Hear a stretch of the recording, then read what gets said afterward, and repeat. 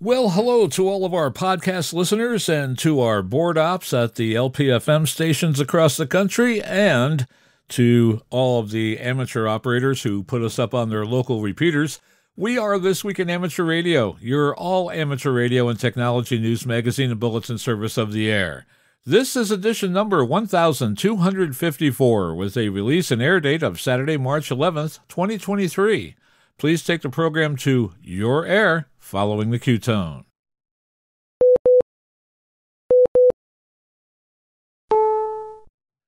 On the air from coast to coast and around the world on the internet since 1993, serving the amateur radio community with weekly, reliable amateur radio news and special features. We are This Week in Amateur Radio. We are the worldwide premier amateur radio and technology news magazine and bulletin service of the air. This is edition number 1254, with a release and air date of March 11th, 2023. Before we get into the latest news in depth, here is a quick look at the stories that are headlining this week in amateur radio. A $500,000 grant is awarded to develop low bitrate digital voice on the HF bands. The ARRL International DX contest was a roaring success. The QSL Virtual Ham Expo continues to announce new seminars. The latest is a presentation on creating your very first workbench. 3 new amateurs are now aboard the International Space Station. Maliciously cut guy wires caused the structural failure of an emergency communications tower in Nebraska. President Biden's latest FCC nominee decides not to pursue confirmation. We will have all the details. The Dayton Hamvention announces its 2023 award winners. CQ Magazine announces its latest associate editor and is seeking nominations for the 2023 CQ Hall of Fame. And we will tell you how, with the help of your handheld display device, visualize the RF in your shack. All of this and a lot more is straight ahead on today's edition of This Week in Amateur Radio. These headline stories, of course, will come to you in a moment along with this week's special features. Let's take a look. We'll visit with Bruce Page, KK5DO, and get an update from AMSAT on what's new with all of those amateur satellites that are in low Earth orbit. Australia's own Onno Benschop, VK6FLAB, and Foundations of Amateur Radio will answer the question, now that you have constructed a new antenna, either homebrew or commercial out of the box, what should you expect when Antenna Testing Day rolls around? Our technology reporter, Leo Laporte, is back, and he will be here to talk about the revolution that is all around us. The future is here. You just can't see all of those ones and zeros. Leo will also have a few suggestions on how to prepare an older computer that you may be planning to donate to a worthy cause. Our own amateur radio historian, Bill Continelli, W2XOI, returns with another edition of the Ancient Amateur Archives. This week, Bill takes a look at the third ever radio conference that was held in Cairo in 1938. How did amateurs fare at this conference? And Bill will give us an overview on what it was like to be an amateur in the late 1930s. Our tower climbing and antenna master, Greg Stoddard, KF9MP, will be here with some advice on how to replace that rusty old rotor on your tower. And we will have the latest news from Parks on the Air about their upcoming 48-hour POTA contest with Matt here, N3NWV. That's all straight ahead as North America's premier amateur radio and technology news magazine and bulletin service, This Week in Amateur Radio, takes to the air right now. Reporting from our headquarters studio here in Albany, New York, where we are planning for yet another nor'easter snowstorm, I'm George, W2XBS. And reporting from the newsroom in Half Moon, New York, I'm Terry Saunders, N1KIN. And reporting this week from the ham shack of K2MST in the Museum of Science and Technology in Syracuse, New York, I'm Chris Perrine, KB2FAF. And reporting from our mountaintop ham radio site in the Catskill Mountains of upstate New York, where it's still snowing here, I'm Don Hulick, K2ATJ. And reporting from our news bureau in Rochester, New York, along the snowy shore of Lake Ontario, I'm Dave Wilson, WA2HOY. Reporting to you from just outside the capital of Albany in Glenmont, New York, this is Bob, W3BOO, Boo Radio. And reporting from our Troy, New York News Bureau, where we're back to the thaw part of the thaw-free cycle, I'm Eric, KD2, RJX. And reporting from our news bureau in Fayetteville, Arkansas, where we're playing the clock hokey pokey this week, I'm Will Rogers, K5WLR. Now, which way are the clocks supposed to go? And now with this week's lead story, here is Terry Saunders, N1KIN. To advance the state-of-the-art in HF digital voice and to promote its use, Amateur Radio Digital Communications, better known by the acronym ARDC, has awarded $420,000 to the FreeDV project. John Ross, KD8IDJ, has more in this report filed from League headquarters. Amateur Radio Digital Communications, known as ARDC, has awarded a $420,000 grant, one of the first of 2023, to develop and document FreeDV. That's an open-source amateur radio technology. The grant will be used to help advance the state-of-the-art in HF digital voice and promote its use. FreeDV is a graphical user interface application for Windows, Linux, and Mac OS that allows any SSB radio to be used for low bitrate digital voice. Speech is compressed down to 1600 bits per second, then modulated into a 1.25 kilohertz wide 16 QPSK signal, which is then sent to the microphone input of the SSB radio. The technology was initially developed by David Rowe, VK5DGR. Now an international team of radio amateurs are working together on the project. Among the many opportunities for FreeDV, the ARDC grant will also allow experienced digital signal processing developers to work with the volunteer staff to improve speech quality and low signal-to-noise ratio operation, making FreeDV performance superior to SSB over poor HF channels. And commercial HF radio companies to embed FreeDV at least into two commercial radios, greatly reducing setup and effort and latency. I'm John Ross, KD8IDJ. With this grant, the FreeDV project team will be able to do the following additional things. Continue development of a suite of advanced open-source HF modems with the goal of making FreeDV's digital performance comparable to Vera at both low and high signal-to-noise ratios. Continue support of the existing software library and application software and embedded FreeDV adapters. Better promote FreeDV online and in person at amateur radio clubs and conventions.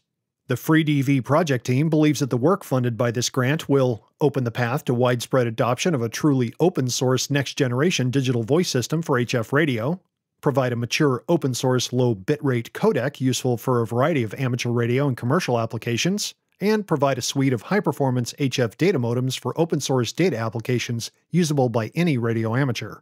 FreeDV is a low bitrate digital voice mode for HF radio. Initially developed by David Rowe, VK5DGR, an international team of radio amateurs are now working together on the project. FreeDV is open-source software, released under the new Lesser Public License version 2.1. The modems and Codec 2 speech codec used in FreeDV are also open-source. Hardware and software developers can integrate FreeDV into their projects using the FreeDV API. To operate FreeDV, radio amateurs either run the FreeDV GUI application on Windows, Linux, and OS X machines, or use the SM1000 FreeDV adapter. Either method allows hams to use a single sideband HF radio to send and receive FreeDV signals. The FreeDV website mentions some versions of the technology that are already in use, including the special version in use over the QO-100 geostationary satellite.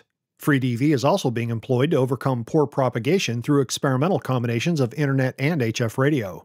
To learn more about FreeDV, go to www.freedv.org. That's www.freedv.org. Amateur Radio Digital Communications, or ARDC, is a California-based foundation with roots in amateur radio and the technology of Internet communication. The organization got its start by managing the AmperNet address space, which is reserved for licensed amateur radio operators worldwide. Additionally, ARDC makes grants to projects and organizations that follow amateur radio's practice and tradition of technical experimentation in both amateur radio and digital communication science. Such experimentation has led to advances that benefit the general public, including the mobile phone and wireless internet technology. ARDC envisions a world where all such technology is available through open-source hardware and software, and where anyone has the ability to innovate upon it. To learn more about ARDC, go to www.amper.org. That address again, www.ampr.org. You are listening to This Week in Amateur Radio, available as an on-demand stream from Spotify, Deezer, and wherever podcasts are available.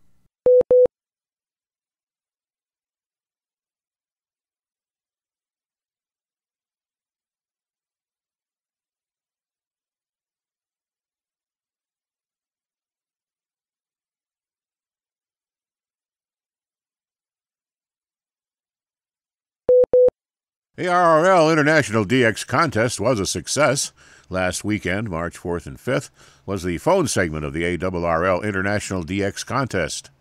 With more details on how this year's running of the contest turned out, we go to John Ross, KD8IDJ, who files this report.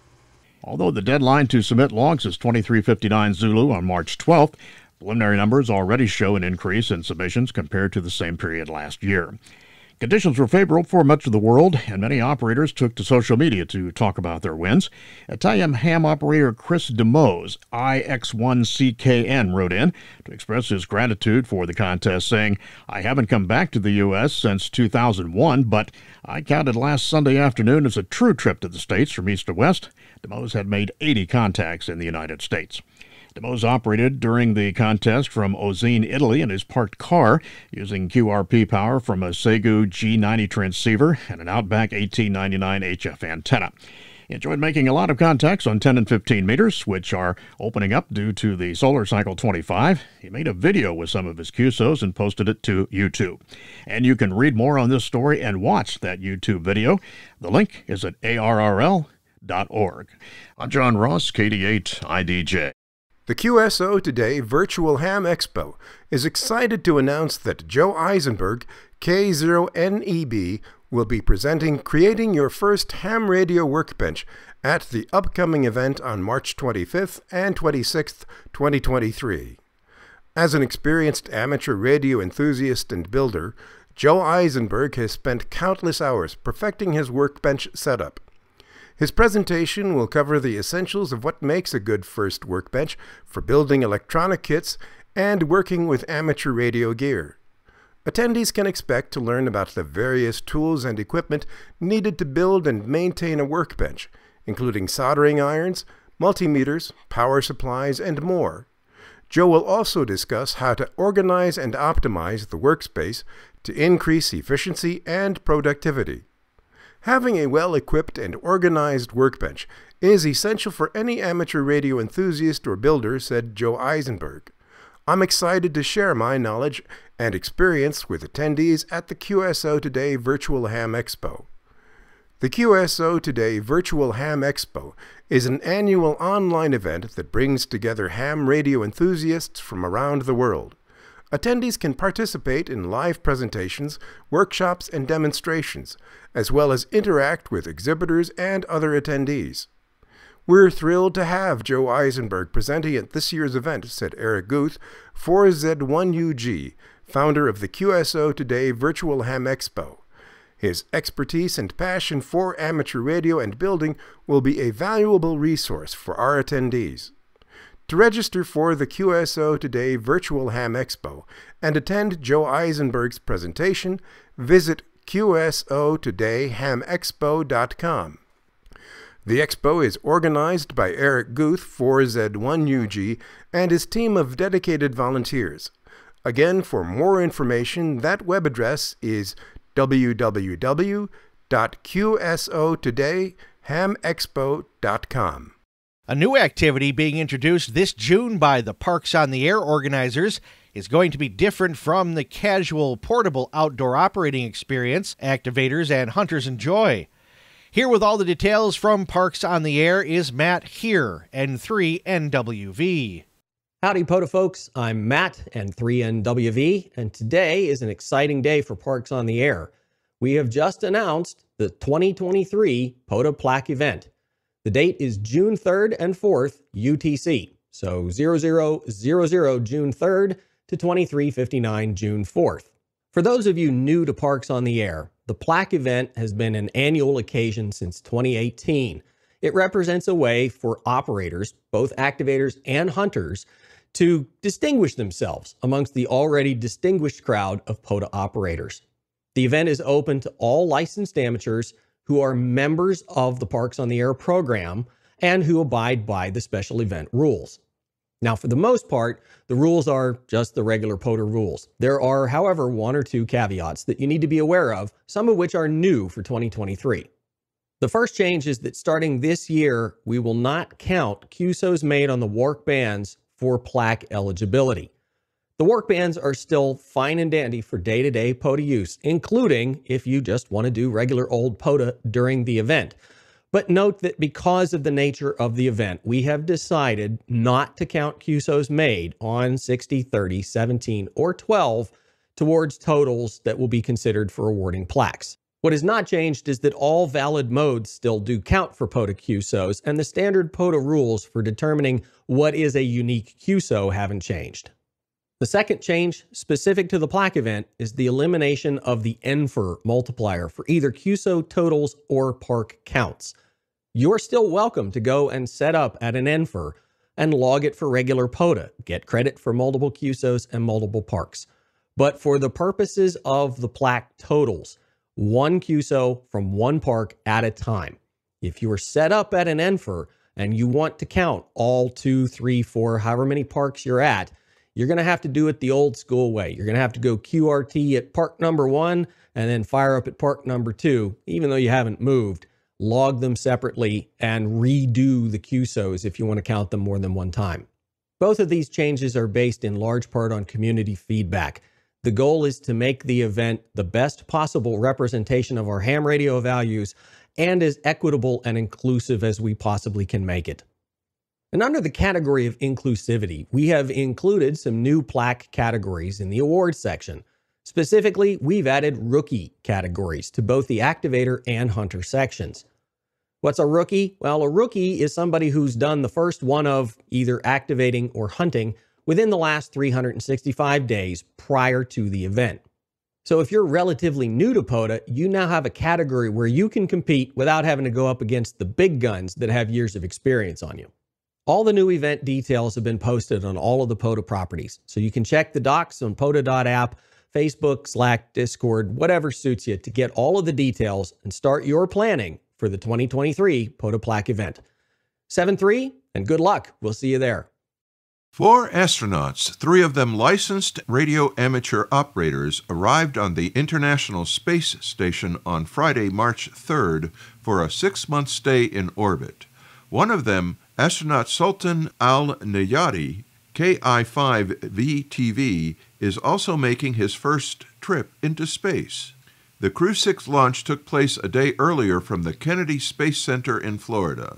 The other members of the team are Mission Commander Stephen Bowen, KI-5BKB, pilot Warren Woody Hoberg, KB-3HTZ, and Roscosmos cosmonaut Andrei Fedyaev, who, like Al-Nayati, is making his first spaceflight.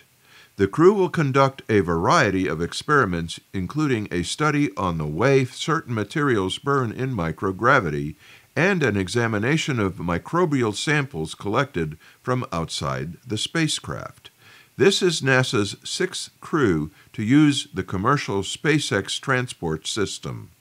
A communications tower serving fire and emergency services in Nebraska was found toppled and destroyed, the apparent result of having one of its guy wire anchors damaged. According to a report on the website ruralradio.com, the tower suffered structural failure and toppled, causing an estimated $575,000 in damage to the tower and its equipment. The local sheriff's office, fire and EMS service, Verizon Wireless, and the school district were among those making use of the tower. Cell phone service was reestablished on a temporary tower, and the emergency service and fire channels were moved to another location. The Nebraska State Patrol Forensics Evidence Team is studying the evidence at its crime lab and has contacted the FBI, which may pursue the case as an act of domestic terrorism. Looking for older editions of our news service? You can find them all as part of the digital library of amateur radio and communications through the facilities of the Internet Archive. You're listening to This Week in Amateur Radio.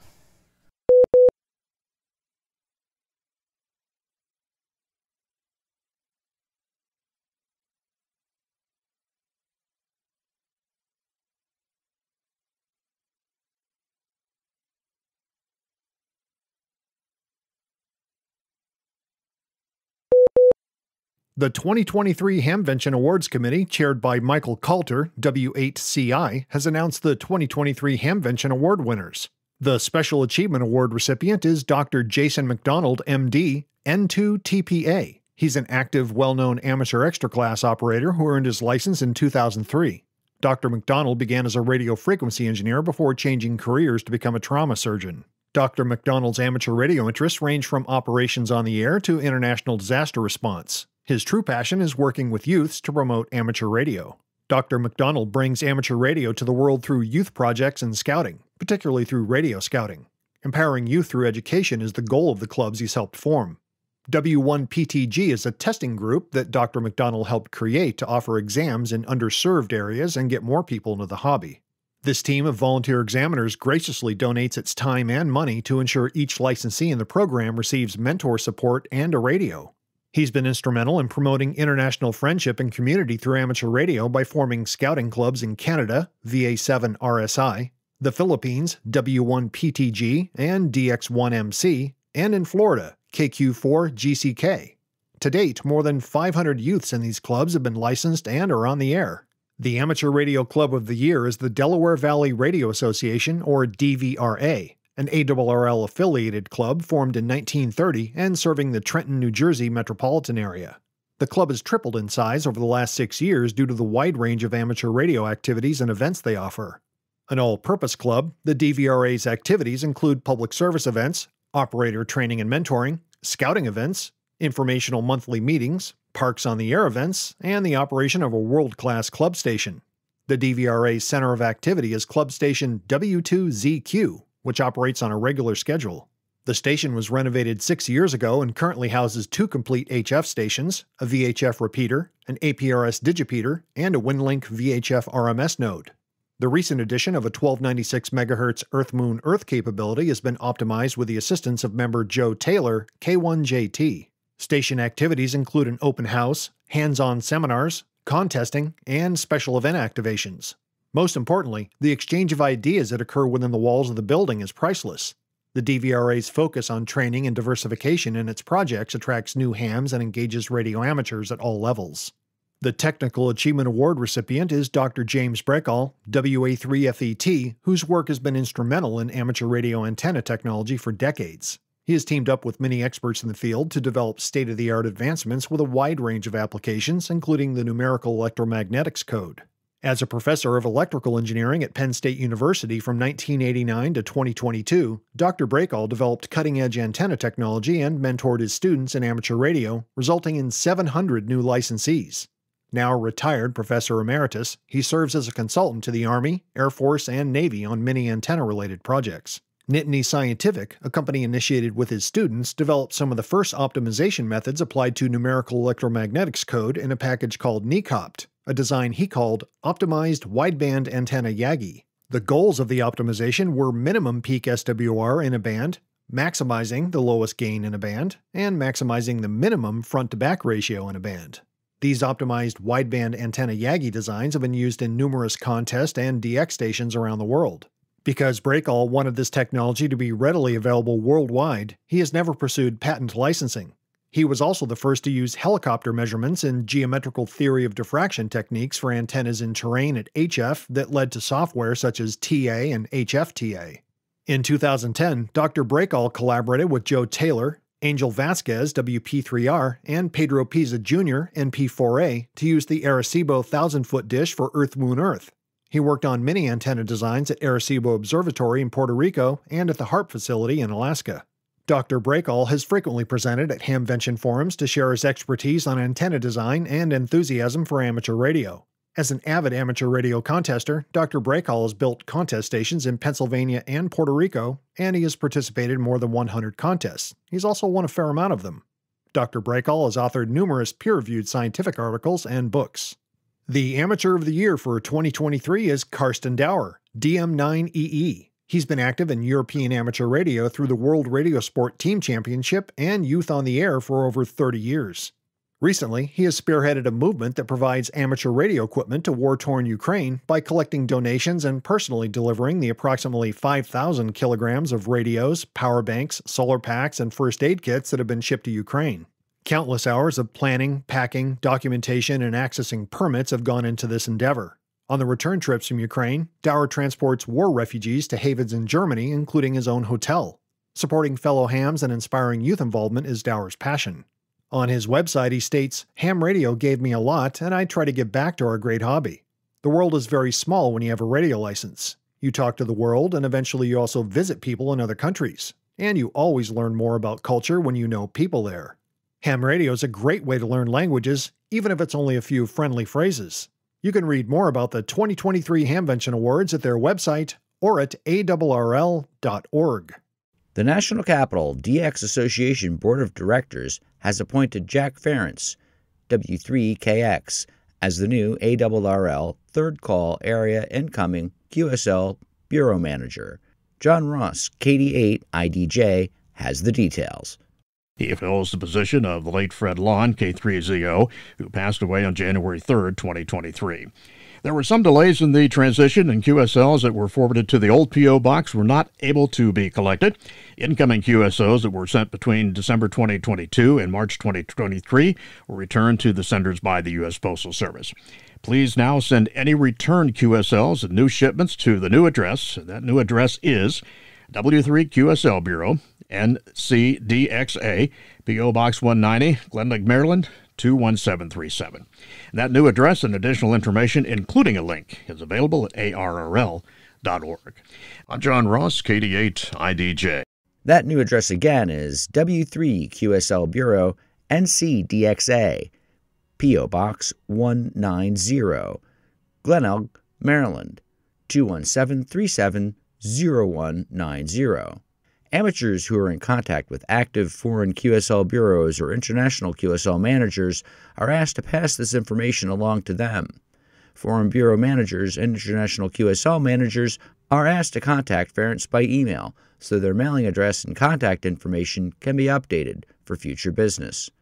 All questions and inquiries sent to the new P.O. Box will be answered. Ferentz can be contacted directly at Jack J. Ferentz, W3KX, Bureau Manager, ARRL, Third Call Area Incoming QSL Bureau, W3KX at ARRL.net. CQ Worldwide Contest Director John Dorr, K1AR, is seeking nomination applications for the CQ Contest Hall of Fame, which recognizes individuals who have made significant contributions to amateur radio contesting, both in support of others and in personal operating achievements. In addition, candidates should be known for having made significant contributions to the hobby at large. Please include the following information with your application: name of person being nominated, call sign if they're a licensed amateur. If they have multiple call signs, list the most recent. If your nominee is still living, please supply their current contact information as well as a description of their accomplishments and achievements and why you feel he or she should be elected to the CQ Contest Hall of Fame. Nominating club and contact information. This is only for the purpose of contacting you in case of questions and will not be published. The name of the nominating club, your contact name, mailing address, phone number, and email address. Nominations will be accepted until March 19, 2023. Send your responses to K1AR via email at cqk1ar@gmail.com. That address again, cqk1ar@gmail.com. The 2023 inductees will be announced during a ceremony at the Dayton Hamvention Contest Dinner on May 20th, 2023. You are listening to North America's premier news and information service for the amateur radio hobbyist. We are This Week in Amateur Radio.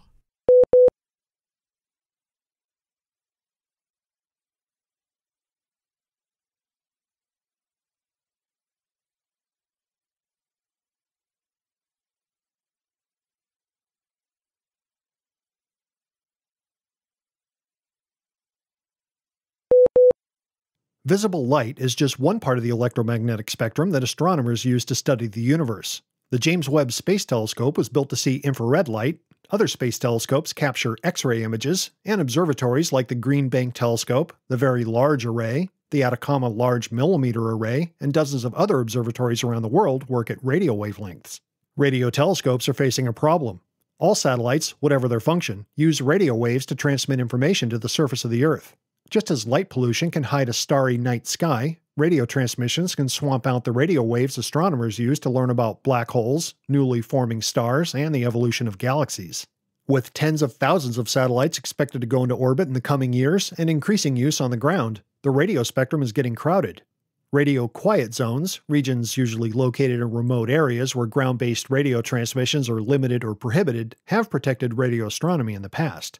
As the problem of radio pollution continues to grow, scientists, engineers, and policymakers will need to figure out how everyone can effectively share the limited range of radio frequencies. One solution that has been worked on for the past few years is to create a facility where astronomers and engineers can test new technologies to prevent radio interference from blocking out the night sky. Radio waves are the longest wavelength emissions on the electromagnetic spectrum, meaning that the distance between two peaks of the wave is relatively far apart. Radio telescopes collect radio waves in wavelengths from millimeter to meter wavelengths. The problem of radio interference is not new. In the 1980s, the Russian Global Navigation Satellite System, essentially the Soviet Union's version of GPS, began transmitting at a frequency that was officially protected for radio astronomy. Researchers recommended a number of fixes for this interference. By the time operators of the Russian navigation system agreed to change the transmitting frequency of the satellites, a lot of harm had already been done due to the lack of testing and communication. Many satellites look down at Earth using parts of the radio spectrum to monitor characteristics like surface soil moisture that are important for weather prediction and climate research. The frequencies they rely on are protected under international agreements, but are also under threat from radio interference. A recent study showed that a large fraction of NASA's soil moisture measurements experience interference from ground-based radar systems and consumer electronics. There are systems in place to monitor and account for the interference, but avoiding the problem altogether through international communication and pre-launch testing would be a better option for astronomy. Even if you are unfamiliar with radio telescopes, you've probably heard about some of the research they do. The fantastic first images of accretion disks around black holes were both produced by the Event Horizon Telescope.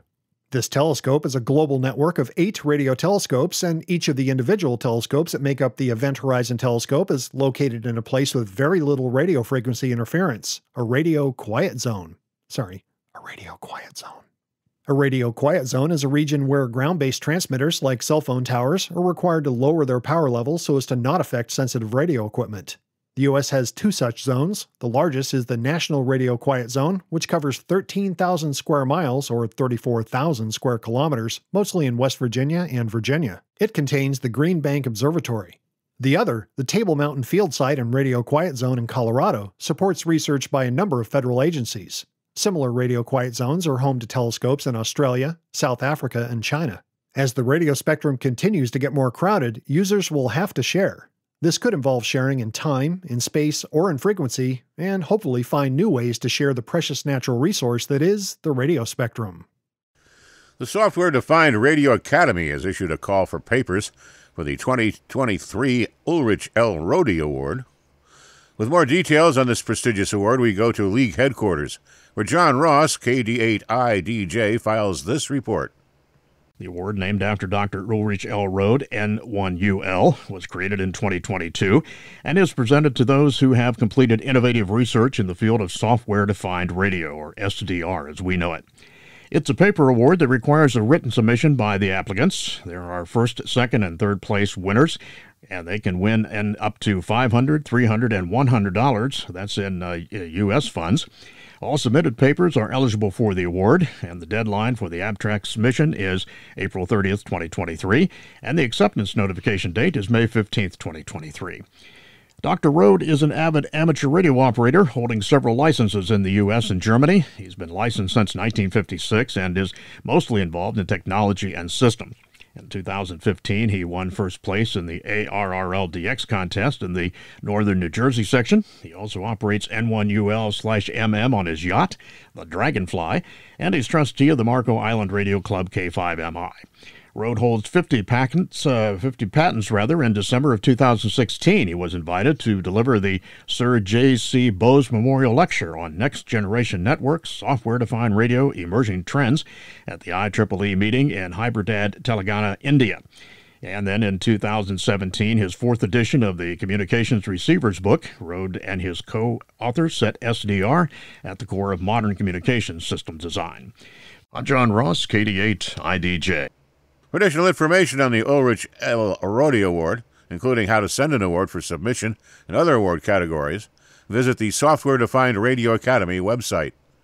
The search is on for a new nominee to join the U.S. Federal Communications Commission following a decision by President Joe Biden's nominee to withdraw. Gigi Sohn had been nominated for the vacant FCC seat, but announced on Tuesday, March 7th, that she would not seek the appointment because of what she characterized as personal attacks. The attorney is best known as a veteran public interest advocate. Her confirmation as commissioner would have given the Democratic Party a 3-2 majority on the FCC. According to The Hill, a Capitol Hill newspaper, Sohn's decision came soon after West Virginia Senator Joe Manchin announced that he would not support her confirmation, which has been supported by most Democrats and opposed by most Republicans and many in the media and wireless industries. The White House has not yet indicated when the president might announce another nomination to fill the fifth commission seat. Little more than 18 months after the FCC approved the use of FM for Citizens Band on 27 MHz, manufacturers have responded to the demand for the mode. Companies now in the market include President Electronics USA, Uniden, Radio Oddity, QYT, and Cobra. It was Cobra's original petition that pushed the need to the forefront of the agency, with support from the other companies.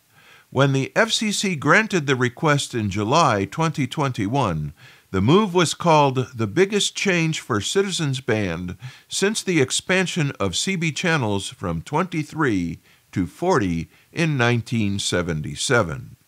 With more details on how the addition of FM brings 11-meter operations into the all-mode category, we go to our own Bob Donlon, W3BOO, who has the story.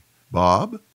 Calling it the biggest advance in 11-meter Citizens Band radio since the spectrum was expanded from 23 to 40 channels in 1977, Cobra Electronics has launched a line of 11-meter radios that can use FM as well as AM, now making 11-meter Citizens Band all-mode. The company says the ability to use FM in the 11-meter radio spectrum 29.965 to 27.405 megahertz assigned by the Federal Communications Commission is a boon to truckers, off-road vehicle operators, and anyone else who uses the license-free two-way radio technology. It says the FM transmission CB radio mode provides users with the ability to enjoy high-quality, clear audio during radio conversations with nearby or strong CB radio transceivers. Meanwhile, in those instances where distance is a priority and/or the signal from the other party is weak, AM can be used in either full AM or single sideband modes, consisting of upper sideband and lower sideband. Of course, the audio quality won't be as good, but that's the trade-off for distance. Cobra said its ability to offer FM in its CB radios is the fruit of 4 years of petitioning the FCC for permission to do so. To boost its case, the company sought input from the CB radio customers, sources from online CB radio forums, off-road vehicle clubs, and CB radio distributors. The strategy worked. The FCC granted permission for AM/FM CB radios to be sold in the United States in 2021. Our team has been on the forefront of working with the FCC since 2016 to make AM/FM CB possible, said Gail Babbitt, CEO of Cedar Electronics, parent company of Cobra, in a news release. The implications this will have on users like professional truck drivers, fleet managers, and local delivery services will be amazing, making communications clearer and more productive than ever while on the road. We pause for stations along the network to identify. We are This Week in Amateur Radio, available as a stream to your favorite digital device on Spotify, TuneIn.com, Overcast, iHeartMedia, and wherever you download your podcasts.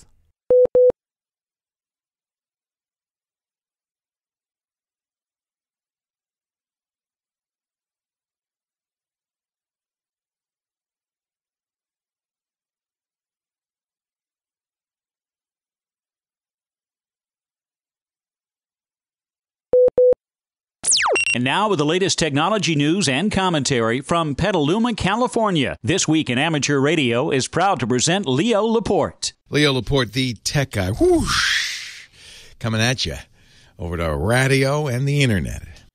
The sound coming to my microphone is analog. This microphone goes into a mixer. The mixer goes into a digital box, which converts it to ones and zeros, and from there, there's no more analog until, in the case of this, it gets to the radio. It goes through the air in an analog fashion, and your speakers are analog.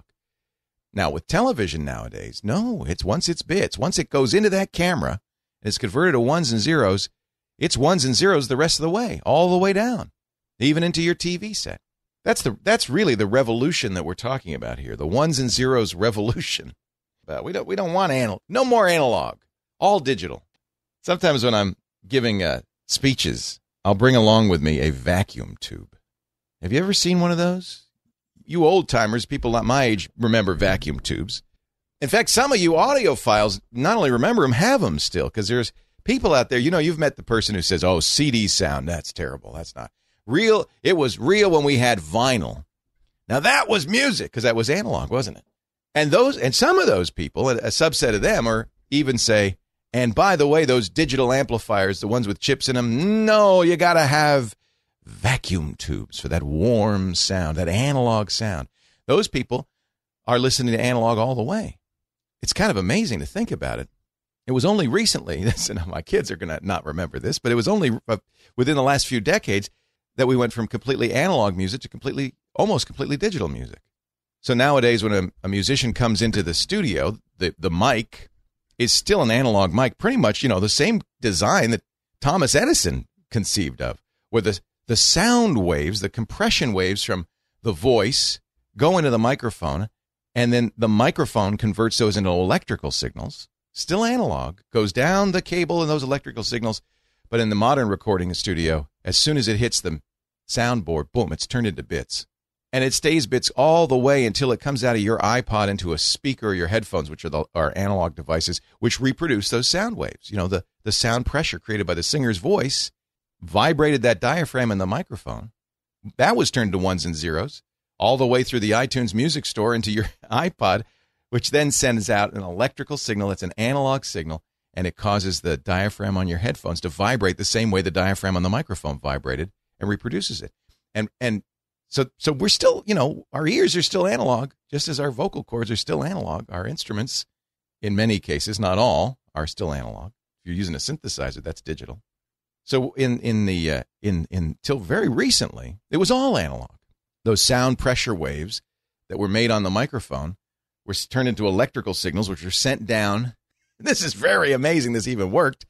Essentially to a needle that vibrated, and in vibrating cut grooves into the vinyl.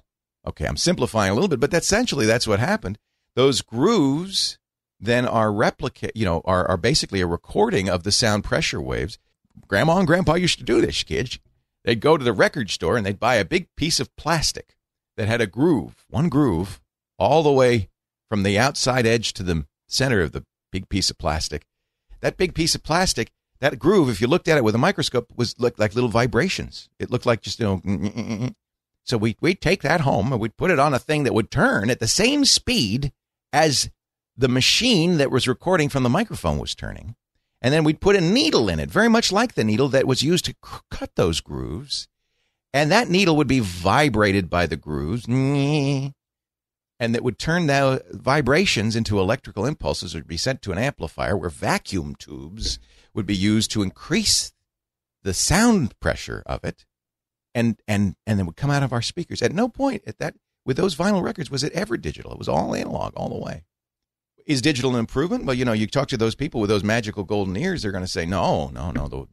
Because, if you think about it, what we have to do to make these ones and zeros, we have to take some information out.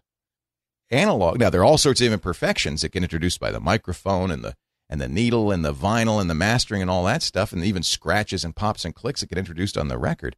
But those imperfections, say these golden-eared folks, are minor compared to what you're doing when you digitize the music and you're tearing the guts out of it.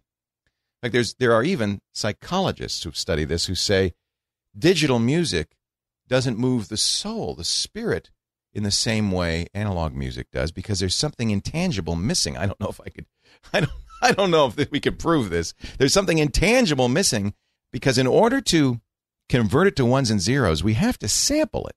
That's the process of taking small bits of that music, making a measurement of its frequency, and recording it as ones and zeros. So instead of smooth waveform that's created by an analog sound, that sound pressure wave coming from my voice. If you look at it closely, you get a jaggy waveform because we can't record an infinite number of steps. We can only record, well, if it's 16-bit, we can only record 65,000 steps. So that's a CD, so-called CD quality sound, is sampled 44,100 times a second. They measure the frequency. They take a slice of the frequency, and they represent that frequency as a 16-bit number, a number from 0 to 65,000. And they do that 44,000 times a second. Well, they miss a little bit. I mean, of course, inevitably. The point of the digital audio engineers say, well, you miss a little bit, but you don't miss as much as the ear misses. It's not, the ear smooths it all together. In the same way that a movie at 24 frames a second clearly misses a lot, whatever happens in between those frames, but our eyes mush it all together and it looks like smooth, flowing motion. But this transformation is huge. I mean, this is what we talk about on the show, because when we took these analog sounds, which couldn't very easily be transported, you had to move this vinyl record around, or you had to, kind of figure out a way to send it through the airwaves. It was kind of a primitive system. When you turn it into ones and zeros, there's a few things you can do with it. You can reproduce it an infinite number of times without any loss of quality. That's number one.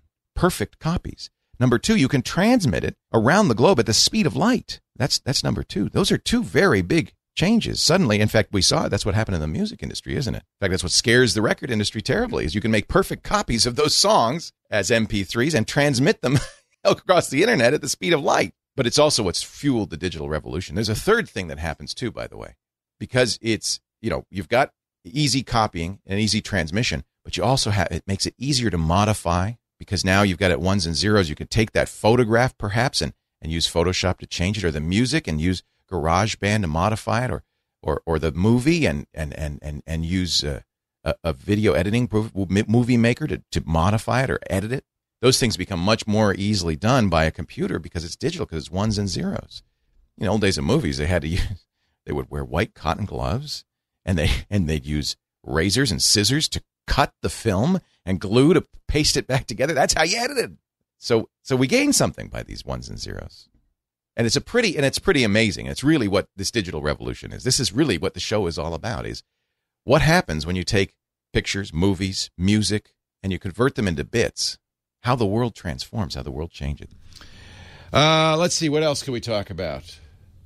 I don't know what you do with those old computers. You can donate them. There are charities like, what was it, the Christina Foundation, that will take old computers, recondition them. Usually they'll, wipe the drive, put Linux or something free on there, and give it to charitable organizations that need computing power. Computers, especially, the computer you're buying today with no moving parts, the hard drives will wear out, but nowadays with SSDs, they're not going to wear out for a lot longer than the software will be useful for. This is the problem. The computers we're buying today, they are very, very powerful. They'll go for a good 10, 15 years without becoming obsolete, but the software gets obsolete, right? So I love the idea of reconditioning, bringing back an old computer to life by putting a modern operating system on it. And I'm not talking Windows, and I'm not talking Mac. I'm talking an open source, free operating system like Linux. The reason is, and Ubuntu is the easiest one to use, especially if you're coming from Windows. It'll be very, very familiar. There are, by the way, hundreds of flavors of Linux. And for all different kinds of users. There's very geeky Linuxes, and there's Linux for novice. Ubuntu is a great kind of choice for anybody who's not used it before. Very easy to use. You install software from a store, just like as you would with Windows or Mac. With a click of the mouse, it's very straightforward. I think, frankly, the days of proprietary commercial software are fading. Believe it or not, maybe for specialized stuff like video editing or photo editing, but for the most part, how are you going to make a word processor better? And the free and open source version of Office, for instance, is as good as Office. How are you going to make Office better? How is Microsoft going to justify that $10 or $15 a month they're charging for Office 365? It's not going to get that much better. It's been done everything you need to do for years, hasn't it? Hasn't? I mean, what feature is missing? So open source software has really kind of caught up, in other words. It's kind of what they're, and admittedly, they're building on the foundation that the private companies like Microsoft and Apple have created, copying in many cases what Microsoft Office can do. But at this point, there's a lot to be said, and you don't have to, for you, using free open source software. Not only free as in it costs nothing, more importantly, free as in liberty, as in free, as in no commercial entity can spy on you, no government can spy on you. It's yours. You own it. And as companies like Microsoft and Apple and Google and Facebook get more and more in the mindset that we own you, we don't work for you, you work for us. You're the product. Then really that's how they're thinking, isn't it? When Microsoft puts a big blue window up on your desktop, as they are doing for the next few days, saying, sorry to interrupt, but you really ought to upgrade to Windows 10, covering everything you're doing, everything you're doing, forcing you, even if you're in the middle of something really important, to pay attention to their ad, that's the time to turn your back on them, I say, and start using software that works for you, not software that employs you. I just think that's wrong. So go, by all means, if you haven't used it before, go try it. It's easy to try Ubuntu. You go to ubuntu.com. Download it. You can put it on a USB stick or a CD or a DVD. You can actually try before you buy. You don't have to install it. You just boot to that USB stick or you boot to the CD. Start up your computer by booting not to your internal hard drive, but to that external device, and you'll be able to use it completely. I mean, it's a little slow because it's running off a USB stick, but it's there, and you can see how it works. You can see if you like it. You could try a lot of different versions of Linux that way. Pick one you like.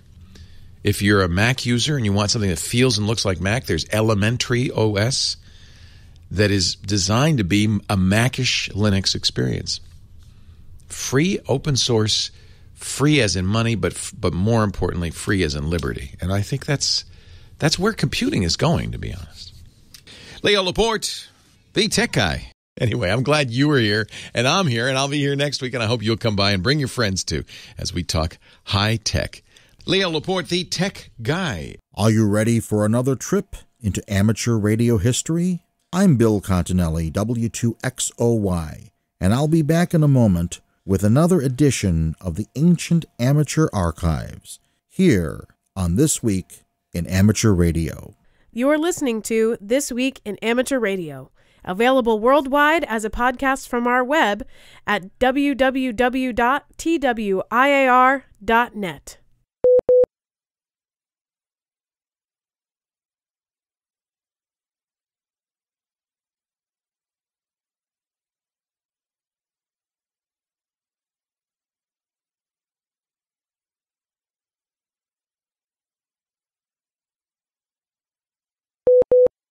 Cairo, Egypt, 1938. In the pre-war time of colonial empires, this conjures up an image of Europeans in white linen suits sitting on the veranda of a luxuriously decadent colonial hotel. Oppressive ceiling fans, dark, mysterious strangers, Peter Lorre, and Sidney Greenstreet. However, for amateurs, Cairo in 1938 meant a setback. The first International Radio Telegraph Conference was held in Washington, D.C. in 1927. Although amateurs lost almost 40% of their allocations, the concept of amateur radio as a legal international hobby was established. The second conference was held in Madrid in 1932, and that produced no changes in ham radio. Now the third conference was at hand, but times had changed. Italy, Germany, and Spain were under fascist dictatorships. Stalin was directing a ruthless purge in the Soviet Union, and Japan was at war with China. The shortwaves were filled with propaganda broadcasts and military communications. Under this cloud of uncertainty, delegates from 71 countries assembled in Cairo on February 1st, 1938. How would amateur radio be treated under these circumstances? Actually, American hams came out of the battle with no major losses. Despite the number of dictatorships at the conference, there was no attempt to destroy amateur radio, which, after all, allowed individual citizens access to receivers and transmitters. The most serious threat came from Japan, which proposed that amateurs be limited to 50 watts input. The Japanese plan was easily defeated. The ARRL had pushed for expanded HF bands, but the American delegation, mindful of the potential hostility at the conference, did not propose it. The headlines in the July 1938 QST summed up Cairo. American amateurs retain all frequencies after a terrific fight. USA puts up splendid defense. European hams shortchanged by greedy governments. And European broadcasting to invade 7 megacycle band in late 1939. In Europe, the 7200 to 7300 kilocycle segment of the 40-meter band would be shared with broadcasters starting September 1st, 1939. They also lost half of the 80-meter band to broadcasting and other services, and the European 5-meter band was scaled back to make way for television. However, it could have been a lot worse. The next international conference was set for Rome in 1942. It never took place. In other 1938 news, the amateur population was stabilized at 50,000 after years of growth. This was partly due to the increase in the code speed from 10 to 13 words per minute in 1937.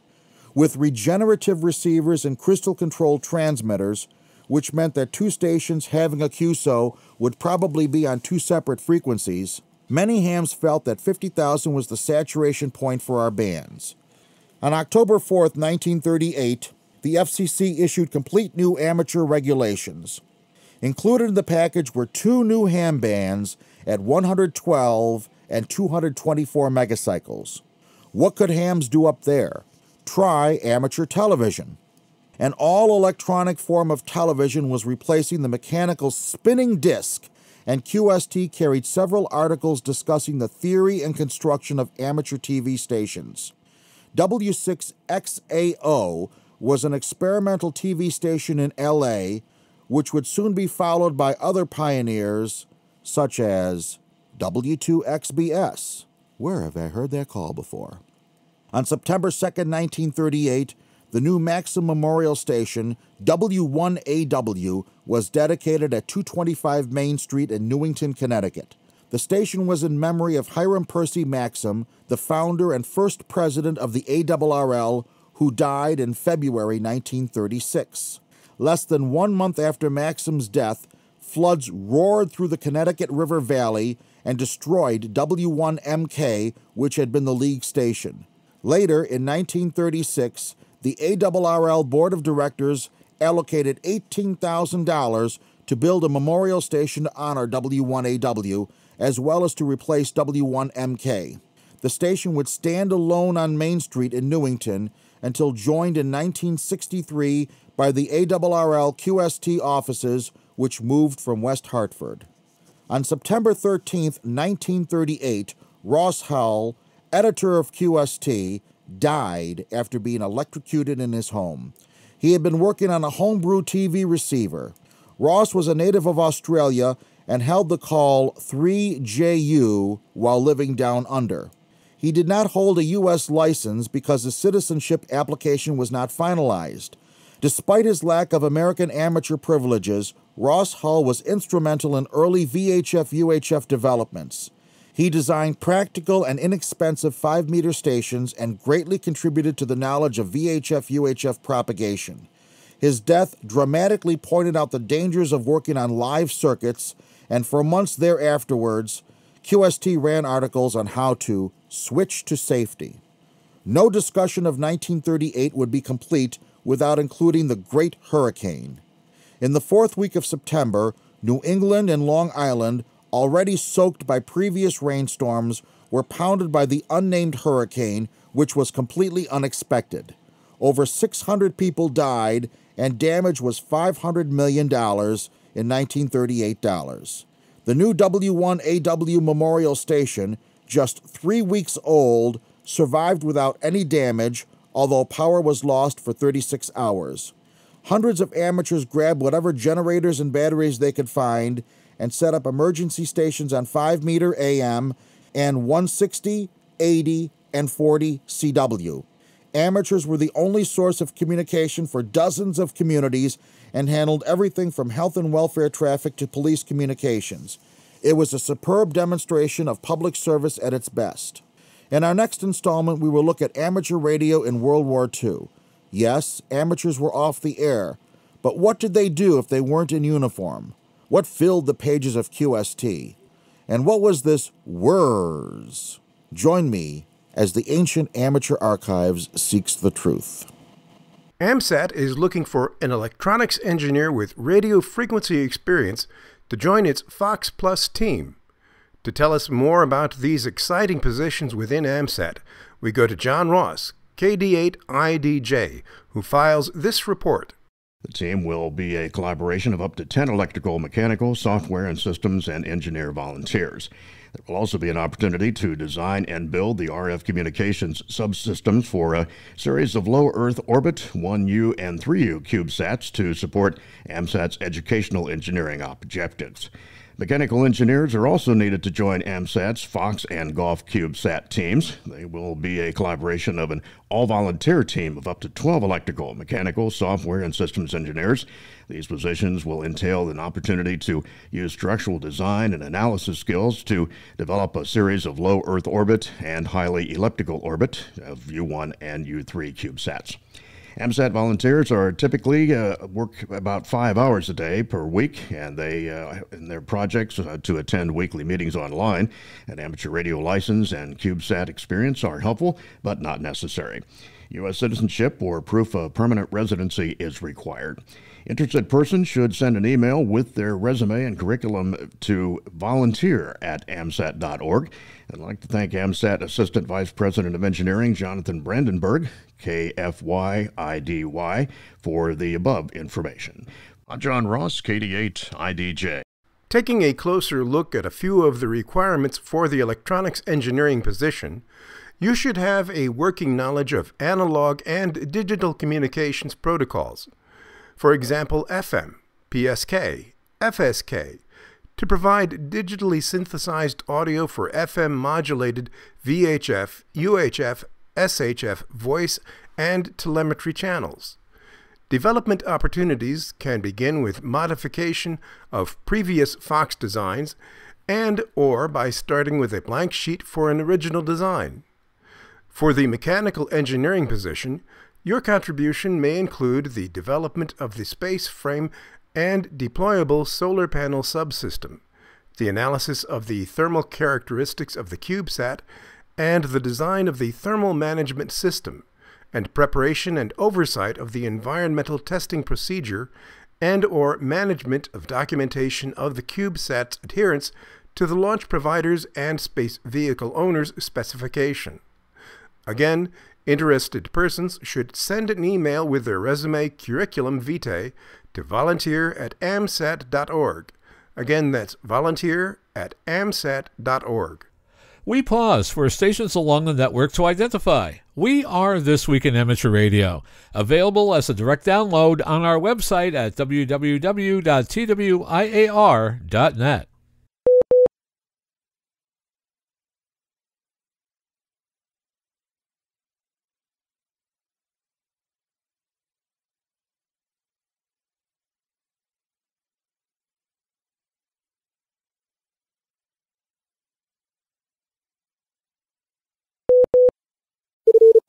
Foundations of Amateur Radio. Last week I went outside. I know, it was a shock to me too. The purpose of this adventure was to test an antenna that has been sitting in my garage for nearly a year. Together with a friend, we researched our options, and at the end of the process, the Hustler 6BTV was the answer to our question.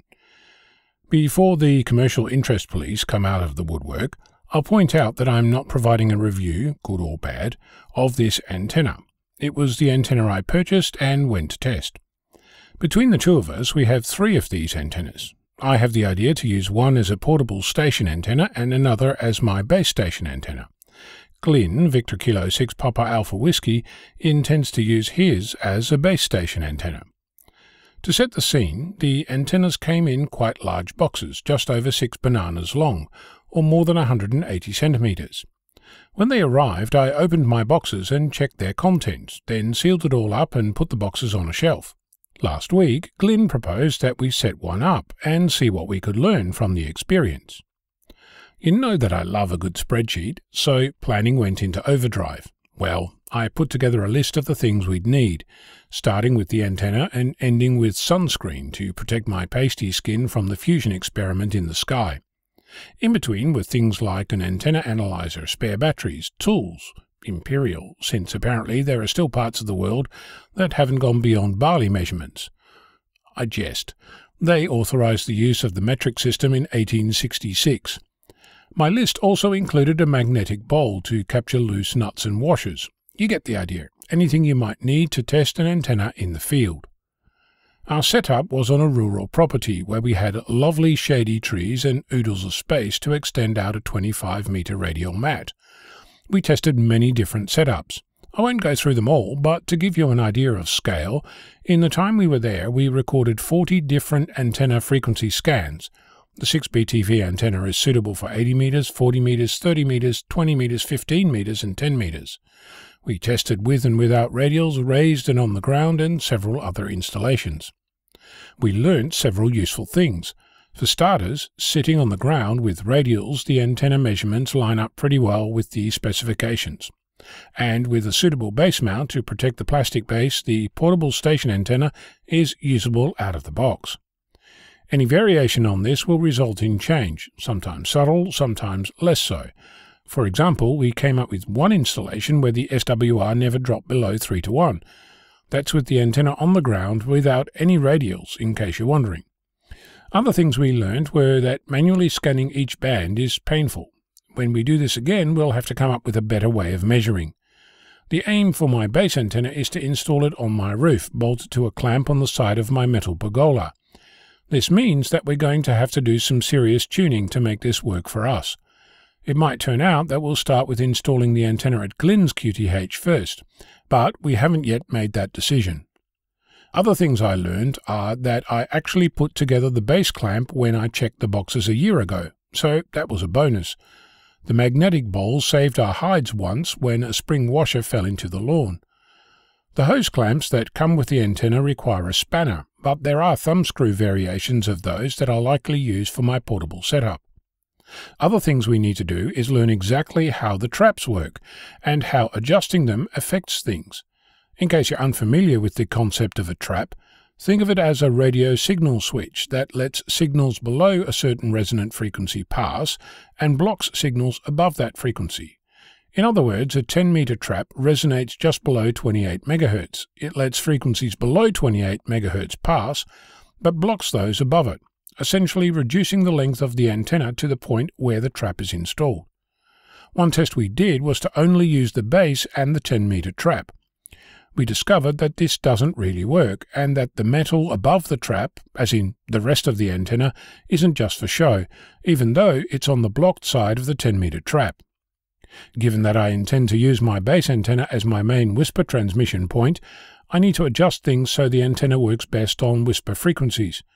I intend to use a tuner for when I want to work outside those frequencies.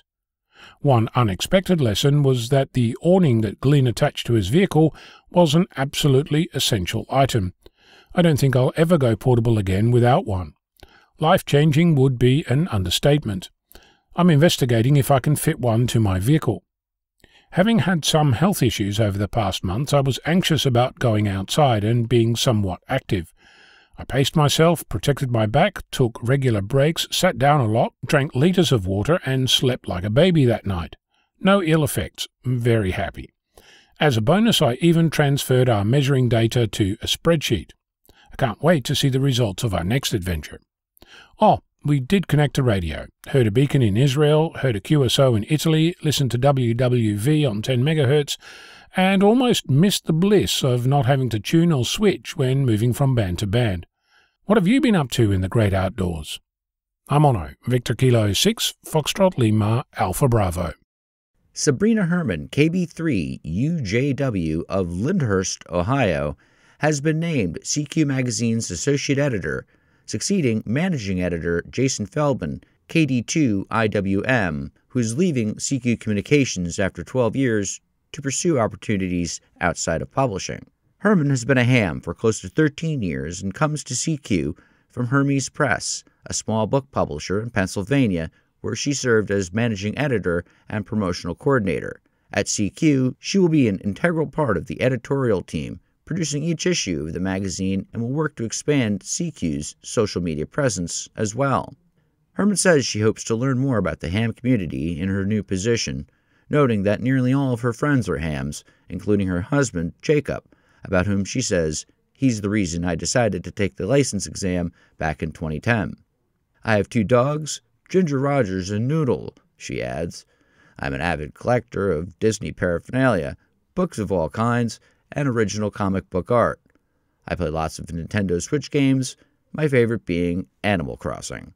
Amateur radio on the International Space Station has announced that several schools are planning to communicate with orbiting astronauts in the coming weeks. Lanai High and Elementary School in Lanai City, Hawaii, will attempt the contact between March 20th and 24th, 2023. Students attending the high school already study amateur radio and the research being done on the ISS, among other scientific pursuits. Stone Magnet Middle School in Melbourne, Florida, will make their contact between March 27th and April 1st, 2023. In their application, Stone Magnet wrote that they work to inspire students to develop interest in science, technology, engineering, arts, and mathematics careers. The school has a special program for science research, and students from that program place well in district and statewide science fairs each year. ARDC is a cooperative venture of international amateur radio societies and the space agencies that support the ISS. In the U.S., participating organizations include NASA's Space Communications and Navigation Program, the ISS National Lab Space Station Explorers, ARRL, the National Association for Amateur Radio, and AMSAT. ARDC is presently seeking contact proposals for the next round of school selections. Amateurs in Europe, the Middle East, Africa, and Northern Asia are being asked to take the challenge of seeing into the future. Region 1 of the International Amateur Radio Union is inviting teams and individuals to engage in 2 types of brainstorming as part of the region's Ham Challenge competition. Both challenges are designed to inspire projects that increase awareness of amateur radio's vitality and relevance today. The first challenge asks hams to create projects that reach out to people who don't have a radio license. The project could be a social media campaign, a video, a storyboard, or some other creative venture that showcases the power ham radio has in building friendships and expanding scientific knowledge. The second challenge focuses on the project that reaches out to other hams, showing the way amateur radio might work in 10 years. Entries in this part of the challenge can be a technology project, an experiment, or something else. All ideas should be sent to the International Amateur Radio Union Region 1 by July. Proposals should be sent by email to hamchallenge@iaru-r1.org. There are monetary prizes and a chance for the winners to carry their message to a wider audience. You're listening to America's premier amateur radio news magazine of the air. This Week in Amateur Radio.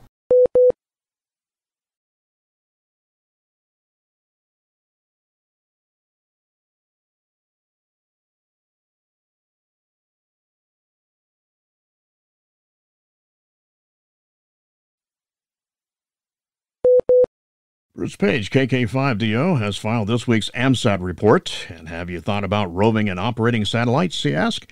Well, there are many that go hiking, camping, or simply take a road trip, and it is a lot of fun to be on the side of a road, in a parking lot somewhere, or on the top of a mountain and operate a satellite from there. For one, you get to earn the AMSAT Rover Award, or you can earn the AMSAT Reverse VUCC Award. And yes, there are many that have operated from over 100 different grids, and a few that have hit above 300. Bruce, KK5DO, once operated from the road in a cemetery on a grid line to be able to give out both grids, one on one pass. Back in 2016, AMSAT had their annual symposium aboard a cruise ship, and they were all on deck, said Bruce, operating many passes of the satellites. It was really fun, he said, and one of his best friends, Andy, W5ACM, who is now a silent key, was standing right next to him, and they worked each other really on a quick pass. And yep, their signal had to travel 600 miles up and 600 miles down to reach them standing just 3 feet apart. And Bruce says that if you'd like to really make someone happy, ask on the AMSAT bulletin board what grids in a particular area are needed and work those grid hams. They're trying to fill their AMSAT Gridmaster award, he said, and map towards working all of the grids in the continental U.S. Thanks for the report, Bruce. It is time for the weekly propagation forecast report, brought to us each week by Tad Cook, K7RA, in Seattle, Washington, who reports that so far this month, 2 new sunspot groups appeared on March 1st, 1 more on March 2nd, 3 more appeared on March 3rd, another one on March 5th, 2 more on March 6th, and the final one appeared on March 7th. The average daily sunspot numbers rose from 126.3 to 143.6, and the average daily solar flux changed from 158.2 to 181.6. The average daily planetary A indice declined from 27.7 to 14.6, and the average middle latitude numbers went from 18.9 to 10.7, reflecting the quieter conditions following the upsets of the week before. The Penticton Observatory, the source for the solar flux data, is way up at 49.5 degrees north latitude in eastern British Columbia. For much of the year, the sun is low in the sky, so all winter they do their thrice daily readings at 1800, 2000, and 2200 UTC. But on March 1st, they shifted over to 1700, 2000, and 2300 UTC. The local noon, that's 2000 UTC reading, is the official solar flux for the day. The vernal equinox, when the northern and southern hemispheres are bathed in equal solar radiation, is less than 2 weeks away now, so the predicted solar flux values are peaking right now and will again on March 16th through the 19th. So taking a look at the expected flux values, they are 172 and 165 on March 11th and 12th, 170 on March 13th and 15th, 175, 180, 180, 175, 170, and 165 on March 16th through the 21st, and then dropping back to 160 on March 22nd and 23rd. Finally, looking at the predicted planetary A index, it will be 8, 10, and 8 on March 11th through the 13th, 5 on March 14th and 15th, 8 on March 16th and 17th, 5, 8, and 16 on March 18th through the 20th, and remaining at 5 on March 21st through the 23rd. In radio sport this week, the year-long ARRL Volunteers on the Air VOTA continues. You can see the state activation schedule for their weekly W1AW portable operations, including these: March 8th through the 15th in Kentucky, W1AW/4, March 8th through the 15th as well in Idaho, W1AW/7, March 15th through the 21st in Virginia, W1AW/4, and March 15th through the 21st in Ohio, W1AW/8. And an upcoming contest on March 11th, it's the YBDX RIDI contest. That is digital. March 11th and 12th, the RSGB Commonwealth contest. That's CW. March 11th and 12th as well, the EIPSK 63 contest. That's digital. March 11th and 12th, South America 10-meter contest, CW and phone there. And March 11th and 12th, the SKCC Weekend Sprintathon, that is CW. And some upcoming section, state, and division conventions. March 18th, it's the Mark St. Patrick's Day Hamfest, hosting the ARRL West Texas section. That's in Midland, Texas. March 18th, the Charleston Area Hamfest, hosting the ARRL West Virginia Section Convention. That's in Charleston, West Virginia. And on March 24th and 25th, the ARRL Maine State Convention and Hamfest. That's in Lewiston, Maine. This year's Virginia QSO party includes a bit of an experiment. Organizers are adding a new category, Rover, which raises the number of categories for non-fixed stations to 3. The inclusion of the Rover category, which now joins Mobile and Expedition, is being done to accommodate hams who, for various reasons, cannot be included in the other classes of mobile operator. That may mean they make use of commercial power, retractable antenna masts, or non-mobile support structures. Rover operators must still identify with their call sign followed by *M. Rovers are permitted to make contacts while moving or stationary. A non-operating driver is required for rover and mobile operators who plan to be on the air while the vehicle is in motion. The QSO party is being organized by the Sterling Park Amateur Radio Club and will be held on March 18th and 19th. FCC Commissioner Nathan Symington, who has been an outspoken opponent of car makers' plans to remove AM broadcast radio from electric vehicles, has been joined by 7 former officials in the United States Emergency Management Agency. In a letter to U.S. Transportation Secretary Pete Buttigieg, the 7 praised AM radio's capacity for long-distance communications, making this broadcast mode a vital public safety system. Commissioner Symington spoke late last year at a convention of the National Association of Farm Broadcasters, and for much the same reasons, described AM radio as the essential spine of the emergency alert system. Symington said he agreed with the letter written to the Transportation Secretary and called the push to keep AM radio in electric cars a matter for urgent attention. A number of automakers have stopped including AM radios in their vehicles, claiming the cars cause electromagnetic interference with AM signals. Senator Ed Markey of Massachusetts recently asked a number of car makers, including American Honda, Jaguar, General Motors, Kia, and BMW, to declare their intentions regarding AM and FM radio reception in their vehicles. The newest net in Ireland is called Nervous Novices. Organized by Eamon Amo Gannon, EI7LC, the 80-meter net is designed to encourage newcomers to CW to get on the air without feeling as if they needed to be proficient enough for a full rag chew. Check-in begins from 20:30 local time, meeting somewhere between 3.550 and 3.555 megahertz. Amateurs are encouraged to operate QRS to accommodate the slowest participants. The emphasis is on good operating practices, not speed. Get on the air and listen for the call. CQNNCW. Skywarn and emergency managers in Sussex County on the Delaware Peninsula hold quarterly exercises they call pop-ups, recognizing that unexpected emergencies pop up. The latest exercise, called Pops in the Dark, began on Saturday, March 4th. It called for all AMs on deck in Sussex and Kent counties. Amateurs were mobilized without commercial power, and throughout the activation were limited to only whatever fuel and battery capacity they had at the time. The exercise was a severe winter storm with reported ice accumulations and 10 to 12 inches of snow. The event had 2 parts. On day 1, the Emergency Operations Center nets worked simultaneously with Skywarn and then remained active throughout the remainder of the exercise. On days 1 and 2, repeaters were reported down and only simplex frequencies were used. Barbara Dean, KC3-LGE, Public Information Officer of Sussex, said that, in addition to coordinating various communications tasks, the nets also included suggestions on getting the most out of their available power. Pops in the Dark concluded on March 8th, followed by the collection of after-action reports. You're listening to This Week in Amateur Radio, available worldwide as a podcast from our web at www.twiar.net.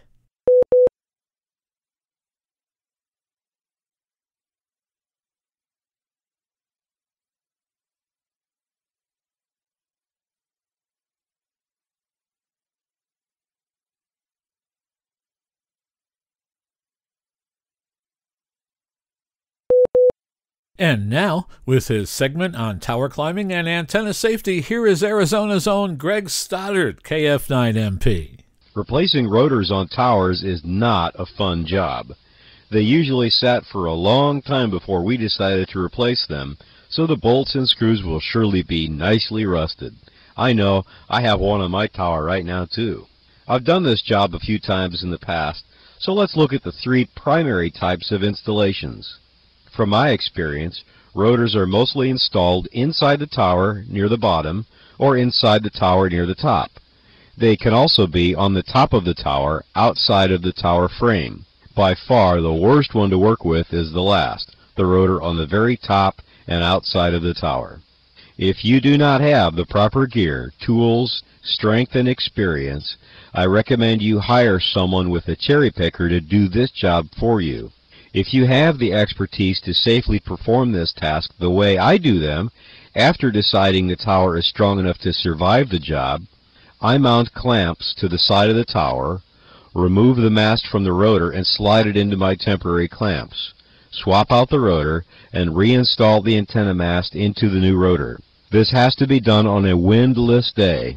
As an added precaution on smaller TV antenna grade towers, I always add temporary guy ropes to secure the tower from the tremendous shaking and stresses one of these rotor swap-out jobs can put on any tower.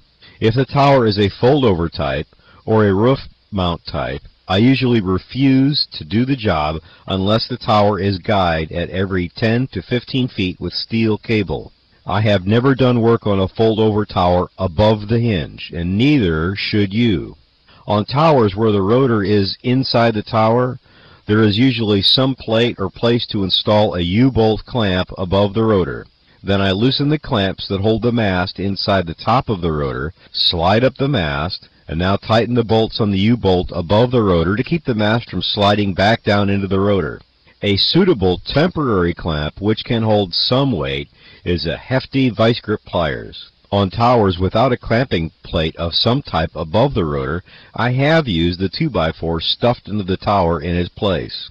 Essentially, the rotor removal job is the same process regardless of the location of the rotor inside the tower, either at the bottom or at the top. If the rotor is inside the tower near the top, bending the mast pipe is the big risk.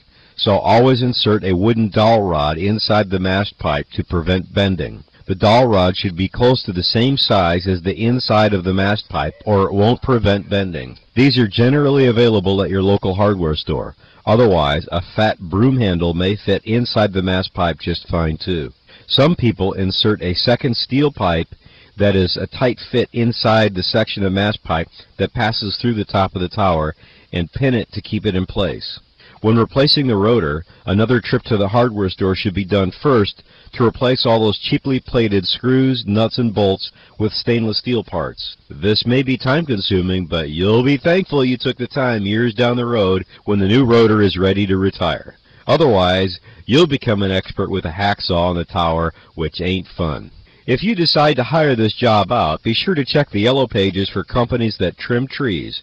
Their work is largely seasonal, so you may be able to negotiate a lower price for the work if you are willing to wait maybe even months for the truck and be ready to go when they call you and tell you that today is your lucky day. From my experience, tree service people are generally cheaper than TV antenna service places too. One topic I already mentioned, which is worth repeating: never work on a standing fold-over tower above the hinge. Never climb a base fold-over or roof-mounted tower that is not guyed every 10 to 15 feet. Best bet is to never climb any fold-over tower. You should add temporary guys to any light-duty TV antenna tower. And lastly, do what I do.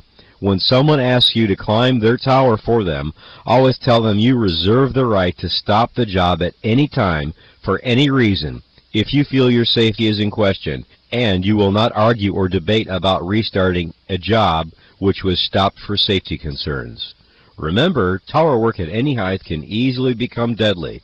Money spent on books, videos, and climbing gear is well worth the investment. This is Greg Stoddard, KF9MP, reporting for This Week in Amateur Radio. It is with deep sadness that we report that ARRL Michigan Section Manager Les Butler, W8MSP, passed away on March 8, 2023.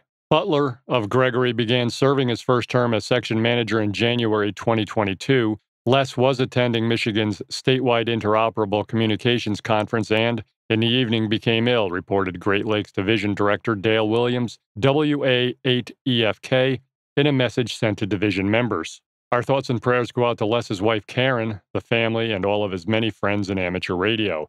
We will have more information as it becomes available. IO-117 continues to provide a lot of DX fun for amateur satellite operators. Numerous satellite operators have reported receiving the ARRL's Worked All States and the DX Century Club Satellite Awards, lately as well as CQ Magazine's Worked All Zones Satellite Award, where 25 of 40 zones is required for the award. For example, the distances that are about to be worked via this satellite in medium Earth orbit, 2 QSOs got very near to the 13,000-kilometer mark. On February 11, 2023, Dave Fisher, KG0D worked Lucky Bianchi VU2LBW. The distance between KG0D in CN88KD and the VU2LBW is 12,939 kilometers. Unfortunately for this claim, Hector Martinez, W5CBF, worked Oleg Vachin, A65BR, on January 29th at 2100 UTC. The distance between W8CBF and A65BR is 12,996 kilometers. Note that only real-time QSOs will be considered for distance records. Under ARL's current interpretation of these award rules, satellite QSOs involving delayed messaging or store and forward systems are not valid for WAS, DXCC, or VUCC. Thus, QSOs made over multiple orbits using this method will not be considered for inclusion in the AMSAT Satellite Distance Records Archive. Also, please note that the distance calculator at k7fry.com/grid is used to calculate all distances for the AMSAT records. This may not provide the most accurate distance under the most recent geodetic datum standards, but it is a consistent reference. Anyone who wants to claim a distance record via amateur satellite should look at the current list at www.amsat.org/satellite-distance-records and email nhhm@arrl.net if they complete a new distance record. Audio and or video of the QSO is encouraged but not required. You are listening to North America's premier news and information service for the amateur radio hobbyist. We are This Week in Amateur Radio.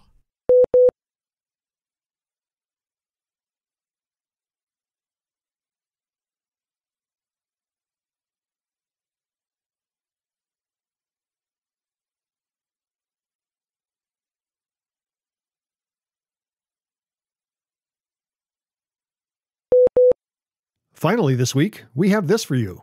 Intellectually, we all know that we exist in a complex soup of RF energy, cellular, Wi-Fi, TV, public service radio, radar, ISM band transmissions from everything from thermometers to garage door openers. It's all around us. It would be great to see these transmissions, but alas, most of us don't come from the factory with the correct equipment.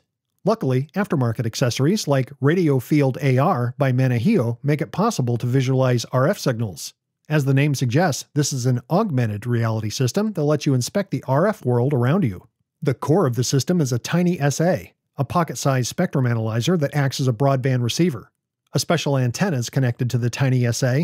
Unfortunately, there are no specifics on the antenna other than it needs to have a label with an image of the Earth attached to it for antenna tracking purposes.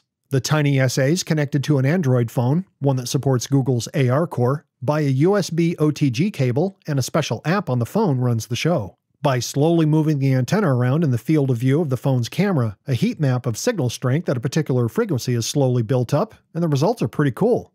If you don't have a tiny SA, fear not. Manahio has a version of the app that supports a plain old RTL SDR dongle too.